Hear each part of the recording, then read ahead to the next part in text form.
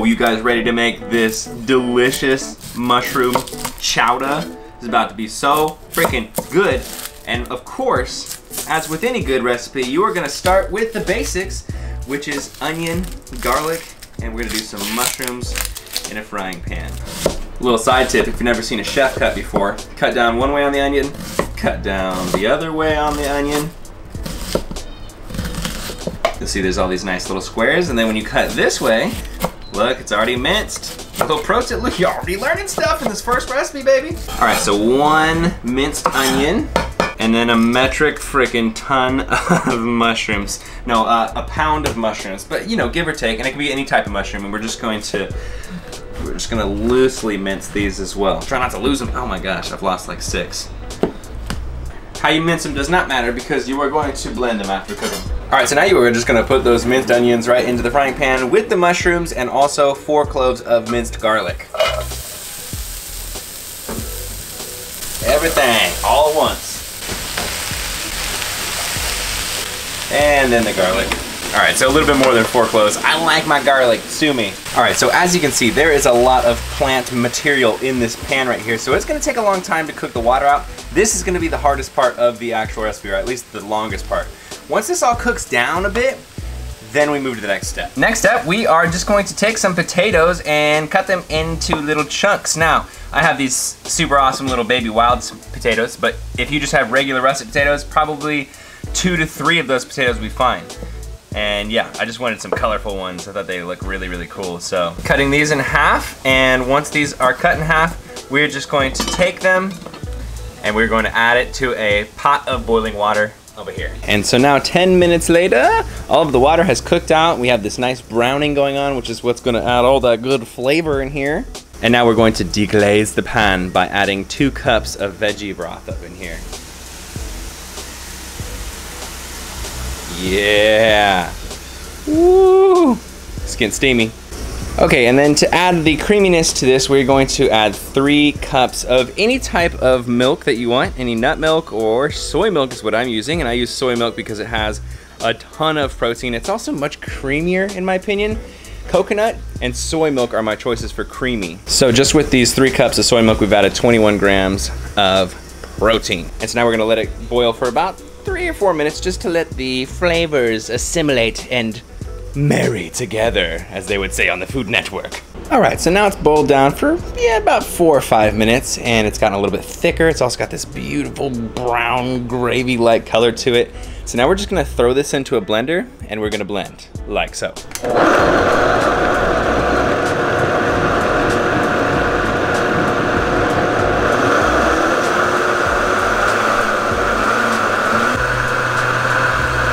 Oh my gosh, it smells so good. Look at this.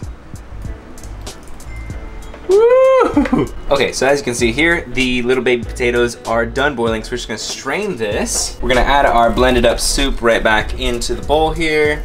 Don't wanna lose any drops. Personally, I wanna add a little pepper. Of course, it's already salted, so you don't need to salt it, but I love me some pepper. Now is where we're gonna add some more protein. So I'm gonna add garbanzo beans, chickpeas, but you could add any type of bean. You could also add tempeh or tofu or really anything you want to. And finally, in go our big old chunks of potatoes. And this is ready to plate. Look how creamy that is. Hold on, let me do a little taste test.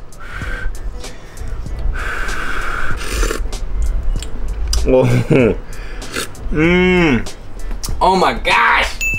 I wanna rub that all over my body! Okay, and so if you're gonna eat this later, you get your little meal prep container and you can store it away in there. Or if you're gonna do what I'm gonna do, is just eat some of it right now, you can put it right into a bowl right now. All right, so it's ready to eat. Or if you wanna add a little something extra, you can always throw nutritional yeast on there as well. Adds a little bit of some protein, some extra minerals and vitamins and all that good stuff, but really just tastes good.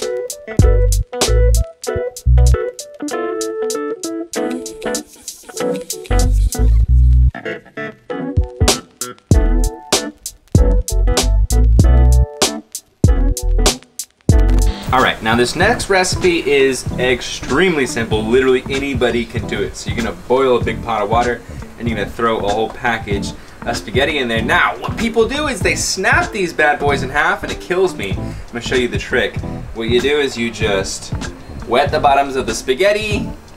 Okay, and then as the bottom of the noodles start to get pliable, you just keep pushing the noodles down without breaking them, right? And you twist them, and that allows you to get more and more of the noodles in. You feel them get more and more pliable until you get to this point, and then you just let them go. You ready? Boom. All of the noodles are in the water without breaking. Pro tip number 2. All right, so here's the magic of this recipe. You are just going to get your blender. You are gonna throw a whole block of very soft, not the extra firm, the softest tofu that you can get into a blender, and then you're going to add a whole jar of marinara sauce. That is it, my friends. When you blend this, this will turn into a creamy but high protein marinara sauce that you can make into pasta. I'll be right back. Let me blend this real quick. And back we are, and there you go. There's the pasta sauce. You can see it's a nice creamy texture right there. Now we just gotta wait for our noodles to boil. All right, so now the pasta has been drained, strained, and is ready for saucing. So we're just gonna pour our sauce right on top and just mix it in there.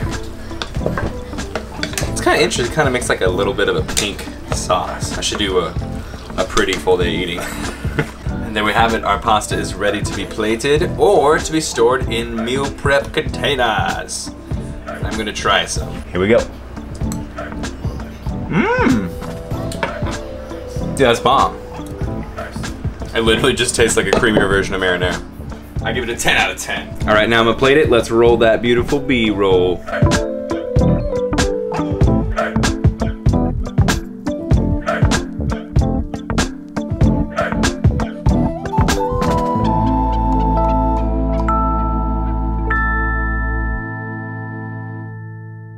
All right, now let's start meal number 3. This one is the most akin to a back in the day classic bodybuilding recipe that I used to do all the time. You'll understand in a second, but first, let's start with the first thing, and we are going to just throw a bunch of broccoli into a wok. The amount of broccoli you use is totally up to you. If you like broccoli a lot, you want to have a lot of broccoli with your meal, then use more. Also, we're just going to put a little bit of soy sauce in there to give it a little bit of flavor, and we're going to let this cook down for about 5 or 6 minutes till it gets nice and al dente. Okay, now here's where the magic happens. You are just going to take 1 block of tempeh, which is just high protein, basically tofu. It's made out of soybeans, but it's been fermented. With that block of tempeh, we are just going to crumble it until it gets to the size of little rice pieces.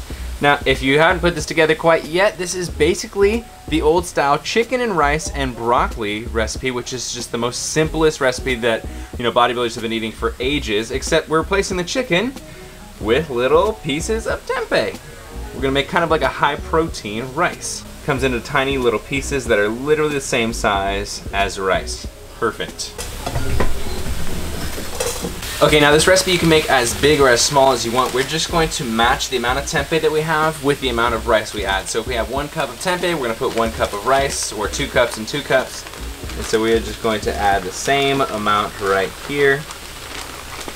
And now this is ready to go on the frying pan. And now the last step is we want to season it. So you can do soy sauce, you could do orange sauce, you could do teriyaki sauce, whatever you want. I'm going to do the very, very teriyaki sauce, and I'm just going to use maybe about 2 tablespoons. You can use more if you want it more salty, but I want mine kind of light. So something like that. And now we're just going to heat it up on the stove.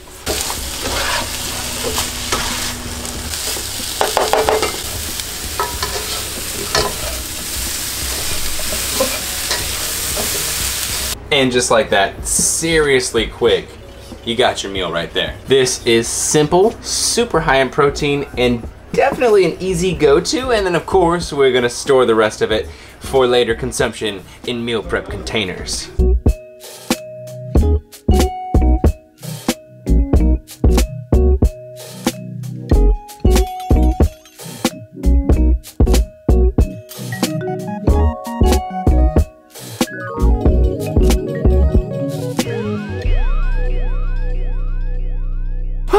All right, I'm straight out of the shower because it was super hot in that kitchen. I was sweating by the end of it, so I had to jump through the shower before I ended this video. But just a few things I want to mention about this meal prep, and really all of my meal preps, is that I know everybody's got different caloric and macro goals, so what fits me doesn't fit you, what fits someone else doesn't fit you, etc, etc, etc. We all gotta make up our own minds with how we want to eat. I started this video with the intention of it being meal prep foods that you can make and store big batches of. But I didn't necessarily think of this in a 5-day regimen or a 7-day regimen. So if you need to make more, you can just double the recipe, or if you need to make less, you can half the recipe, or if you just want to make it and eat it right there and not, you know, save any of it for later, that's all fine too. I always try my best to include as much detail as possible. On this one, I try to include, you know, calories and macros at the end to show you what a serving size was for me. I know it is kind of hard to come up with high protein meals off the top of your head, so that's why I do these meal prep videos as well as the full day eating videos, just to give you some inspiration and just get your brain triggered onto a new type of meal that you can have, and you don't necessarily have to make it exactly the way that I make it. For example, these meals that I made, I would eat them, and I am gonna eat them, but I also would include a lot more stuff, a lot more calories, especially from carbs, and I would definitely add more vegetables. Now again, I make these so that you can take them and turn them into your own. So I don't know what vegetables you like. I don't know if you like to eat vegetables in the meal. I like to eat my vegetables on the side and then eat the meal. I don't like to mix them as much. And so yeah, whatever you need, make it happen for you. If you want to throw some bell peppers in there, throw some bell peppers in there. If you want to throw some, you know, whatever in there, throw some whatever in there. I have had a super busy week, but I've been trying to make sure that I stay on the content. As you guys may know, I have a second channel called Team Acne, where I also create acne content over there, so that is also something that takes a lot of my time and effort. And I also have just launched a new couple channel with my girlfriend Sammy. It's called Sammy and Brian, and so a lot of you guys ask me for stuff that's different than just fitness and diet and things like that. You ask me for vlogs, and that's one of the big reasons I want to make that channel, is because we're gonna be able to free vlog there more often, and I won't have to think so. When I make content for this channel, I really try to be meticulous and perfectionist about it. And I think sometimes it's to my detriment because I don't end up making things like vlogs because I don't feel like they're polished enough. So over there, I'm gonna be a little bit more free and not worry about videos being so damned polished. And with that, my beautiful friends and family, homies and homettes, I appreciate you guys coming in here. If you enjoyed it, give it the big old thumbs up. Let me know what you thought in the comments below, and subscribe if you're not subscribed already. Team Beyond the Week, CT. Lift heavy or die Myron, motherfucker. Team Beyond the Week, CT. Lift heavy